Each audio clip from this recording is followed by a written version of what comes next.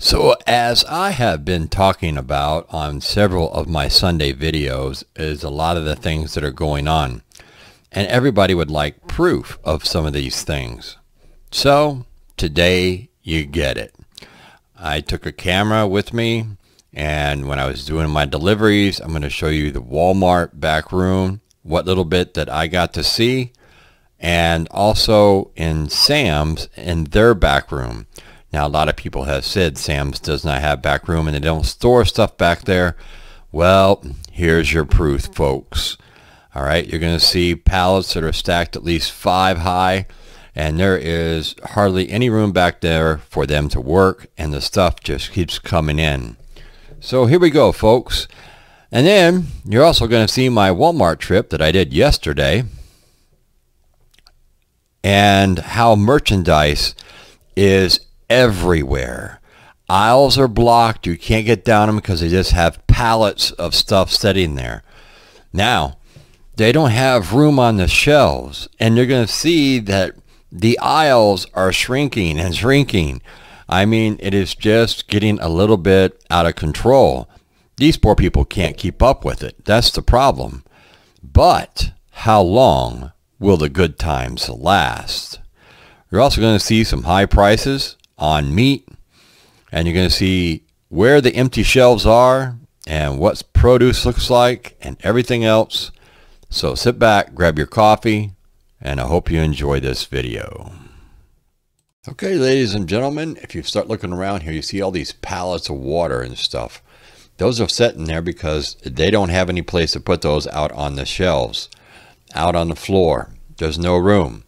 Now, once I move these 2 big boxes over here and get them out of the way, you're going to see these pallets that are right behind you on these shelves that are stacked 3 high. The shelves go all the way up to the ceiling, and there is stuff everywhere, all the way down that corridor and everything else. Unfortunately, I'm not able to go down that way. But you can see how there is no room. They can't use those docks over there because they're blocked. They have to get this stuff out of here. There's too much product. Now I'm in Walmart, and this is going down the cat food aisle here, and you can see that the dry food is hurting pretty bad. It's just in pretty sad shape here, folks. We're going down towards the garden center right now. There is pallets and pallets of stuff everywhere throughout the store. We just passed one right there. You come on down through, and the garden center is a huge maze. Everything is blocked. These huge pallets of stuff. They have no place to put it. There's another pallet over here with a bunch of stuff, and we're going to come down through these aisles. Can't get down this aisle here because it's blocked. Can't get down this aisle here. It's blocked. This guy's putting out 1 box. There's a pallet right there. We're coming over here. Now, if you're looking to get toys for your kids and stuff, maybe for Christmas, I have never seen the toy section so full. Now, it is full all the way up, top shelves, and the whole 9 yards. And I bet you anything, folks, that a lot of this product was supposed to be here last year. So this is last year's Christmas presents that never made it. Now, when you come down these aisles, you can't go across. Everything is blocked. There's pallets and pallets and pallets of stuff. What is going on? I'll tell you what is going on. Everything is getting delivered to these stores now, and they have no place to put it. It is just piled up everywhere throughout the whole store. It doesn't matter if it goes in that area or not. It's just stacked up. They have coolers and coolers. They have ACs. They have everything that you can imagine. This has to be last year's stock. We're going over here to automotive real quick just to check out over here. Look, well, more pallets. Who would guess? And another pallet. You know, I mean, there is just no room. These poor people are just driving themselves nuts. There's bins of stuff. Look at all this product that is just spread out down through here. You come down through here, it's just product after product after product. You know, and half the problem is this is all basically coming from China.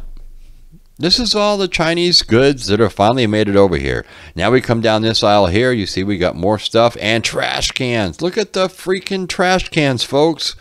I mean, it's just piled everywhere. Mason jars. Boy, I tell you what, my Walmart's got more mason jars than you can shake a stick at. Let me look right here. I mean, there's a whole pallet of it. I had to go around it because I had to get a little thing of plastic bowls from Rubbermaid there, you know, and I mean, you can't get down the aisles. You just can't do it. You know, you go down through here and there's just no relief in sight for these poor people. There is no way that they don't have a chance to get all this stuff put away before they unload the next trucks. It's just not going to happen. These people must be going crazy. Now we're coming down through here. We're heading towards the grocery section. Oh, yeah. Watch this guy right here because you're going to be amazed what he does over in produce, folks. I was blown away. Couldn't believe it. Typical Walmart. So we're over here in the produce. Produce wasn't too bad. It was pretty well stocked. There was a few items that were, you know. But, I mean, for overall, it was looking pretty good. At least they did have some stuff on the shelves. They did have a little bit of shortage and stuff on a few things. But overall, the corn was hurting big time. There wasn't hardly any corn, and what was in there looked about like it should be thrown in the trash. And there was no onions and all that kind of stuff. They did have my tomatoes that I like. I love these tomatoes, folks. Those are really good. You got to try some of those if you're not growing your own. But as you can see, the onions and stuff, they didn't really have a lot. Now, here is Mr. Friendly, and watch what this guy does. All right, folks, I could not believe this. So let's follow him over here. All right. Dun, dun, dun, dun, dun, dun, dun, dun, dun, dun. I'm slowing this down, too, so you can see. Watch down. Right there, he's picking up this thing, and he throws it in with the food. He throws it in with the food, folks, off the floor. Are you kidding me? Really? Unreal. And then we have the dog food and cat food that's coming out of the meat department. I was kind of scratching my head on that one. I was just wondering if they just made it out back. But who knows? But, all right, back to the video. We're over here. 2 pounds of hamburger is $9.48, $5.14 for a pound, and that's Walmart's 80/20. Steaks, holy cow, even at Walmart. You know, these steaks, $10.47 a pound for T-bone steaks. Unreal. If you want ribeyes, holy cow, look at the prices on this. $15.97 a pound for the thin ribeyes. It's just amazing. They had some steaks and stuff on the shelves and stuff, but the prices of it was just astronomical, folks. I mean, just ridiculous.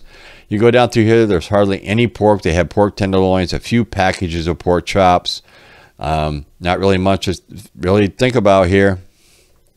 The shelves are empty. You're seeing it right here, folks. You're seeing it firsthand, you know. And we get down here, and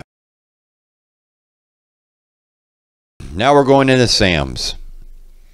And this way here, you all can see what's going on in Sam's back room. All right, we're going in for the delivery. I'm going to walk in, and we are slowing this down. And, oh, look at that. What is that? That's pallets that are stacked. Oh, what's that? Like 5 high. And that goes all the way back to the other wall. All right, folks. So don't tell me that there's nothing in Sam's back room. All right, that right over there is the wall where I came in, and this is all the goods. Now, unfortunately, yes, this is a little blurry, and I apologize, but my camera is attached to me, and I'm moving around and talking and trying to do a delivery, and there is more to come in part 2.